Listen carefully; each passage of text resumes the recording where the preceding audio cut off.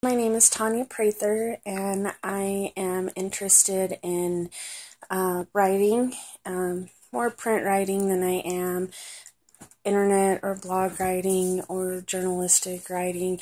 I just kind of fell into that somewhere along the way.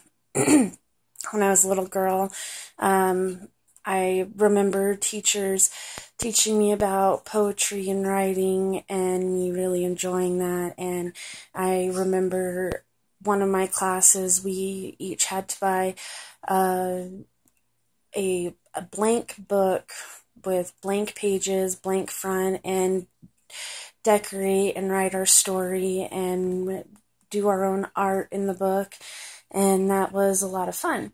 And I also remember making a book out of a cereal box of Monster in My cereal, and also giving a choice of 3 books, or not a choice, but giving one of 3 books to read. That was The Phantom Tollbooth, and I remember not wanting to read that book at all, but when I was done with it, I've read that book now more times than I can remember, and I've also sent it to my little sisters for them to read as well and recommend it to other little kids.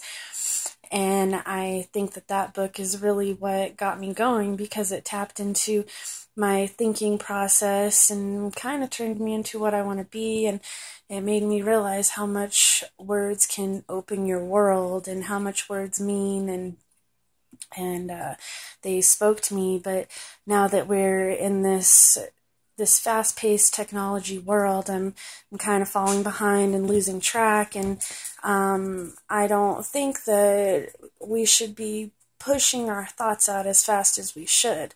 That's what writing's for. Writing is for us to be able to have time to think about what we're going to say, and the internet is kind of making it to where we don't think before we speak anymore, and I think that's where we're coming to, and that's not where I want to end up. And hopefully novels aren't dead in this world. I know we have Kindles, but hopefully I can someday be a novelist and still make the world come alive on another platform.